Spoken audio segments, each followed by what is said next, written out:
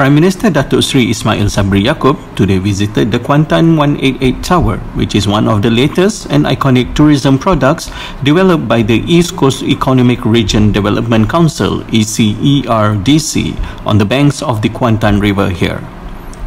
The Prime Minister, who took a buggy car ride from the Kuantan City Complex where he had chaired an ECERDC meeting earlier, arrived at the tower at 12:10 p.m.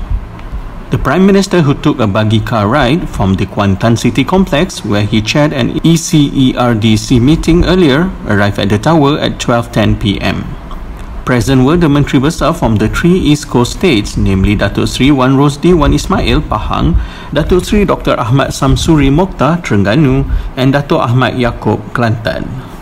Finance Minister Tengku Datuk Seri Zafrul Tengku Abdul Aziz, Minister in the Prime Minister's Department Ekonomi Datuk Seri Mustapa Mohamed, and Chief Secretary to the Government Tan Sri Mohamed Zuki Ali were also in attendance.